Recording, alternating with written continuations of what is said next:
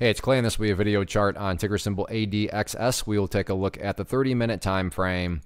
Real quick, what do I mean by 30-minute in case maybe you're new to charts? Instead of each one of these candlesticks here representing 1 day's worth of price action, which is what you would normally see, each one represents 30 minutes. So while this here may look like several days worth of time, it's actually today's price action broken down into 30-minute time slices.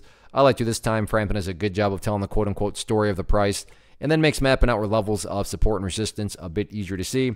Done this analysis several times before, so that is where the red line up there is coming from. But after today's price movement, going to go ahead and get some things updated. First thing though, house cleaning. Just going to get rid of that line. Sure, that level pertains. It's not relevant though anymore, and from the presentation standpoint, I don't want to risk causing clutter and confusion because there's lines everywhere. So let's try to keep this as straightforward and clean as possible from the presentation standpoint. So one of the newest areas of support that occurred, or not the newest areas of support, excuse me, one of the newest areas of resistance that has now formed is right here at 35 cents. And this just comes off the fact that when levels of support, so let's just establish real quick that 35 acted as support, acted as support, acted as support. But when levels of support are broken and closed below, they tend to act as resistance. And now with the price being down below that level, that would be the newest area of resistance, and you can actually already see that rule played out. So the price broke down below it. Then in the final 30 minutes of the day, the price actually tried to get back above the 35-cent mark and couldn't quite do it. So don't get me wrong, I'm not saying the price can never get back above 35. I'm just saying it makes sense why the price did struggle at that area. So 35 cents, that near-term area of resistance now.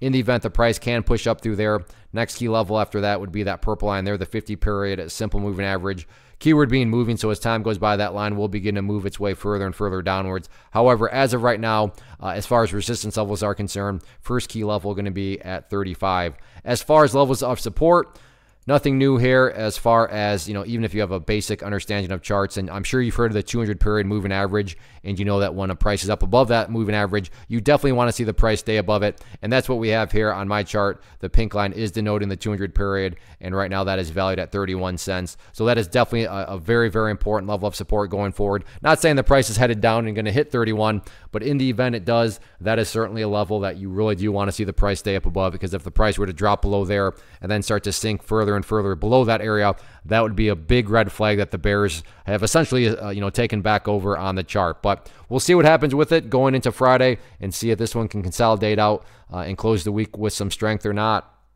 One of the biggest questions that I get is, hey Clay, how do you find the stocks that you trade? So what I've done is put together a free resource guide where I talk about the tools that I use to locate stocks that I find interesting and think may have potential. So if that sounds like something that could add value to you as a trader, then click on the image that is up on the screen right now and I will email you the guide. The guide itself is very short and to the point, and best part, it's completely free.